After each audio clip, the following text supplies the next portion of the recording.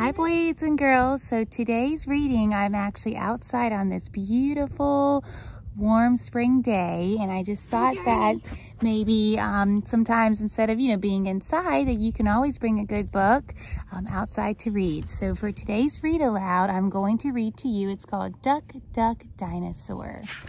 I hope you enjoy it.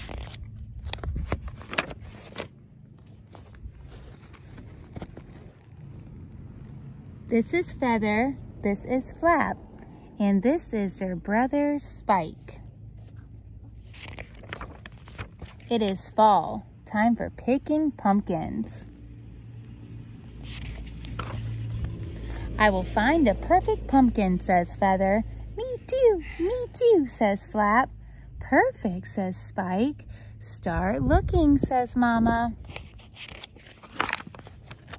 They look up and down, all around. I found a pumpkin, says Feather. It is perfect for jumping, says Spike. Squish.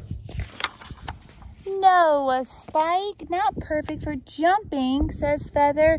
Not jumping, says Flap. It's okay, says Mama. Keep looking. They look in and out, all about. I found a pumpkin, says Flap. It is perfect for bowling, says Spike. Squish. No, Spike, not perfect for bowling, says Feather. Not bowling, says Flap. It's okay, says Mama. Keep looking. They look left to right, out of sight. We found pumpkins, says Feather and Flap. They are perfect for juggling, says Spike. Squish. No, Spike, says Feather. Pumpkins aren't perfect for juggling or bowling or jumping. They are perfect for decorating, says Feather. See, says Feather. See, says Flap. Spike does see. He sees squished pumpkins. Cheer up, Spike, says Mama. Squished pumpkins are perfect too.